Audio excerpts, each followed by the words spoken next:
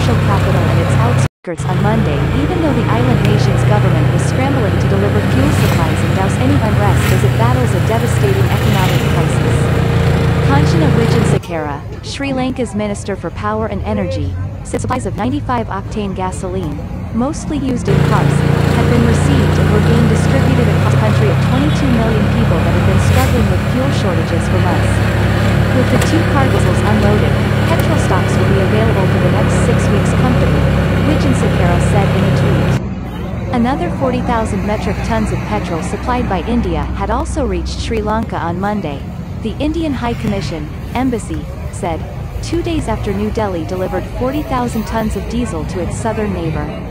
Sri Lanka is in the throes of its worst economic crisis since independence, as a dire shortage of foreign exchange has stalled imports and left the country short of fuel and medicines and hit by rolling power cuts.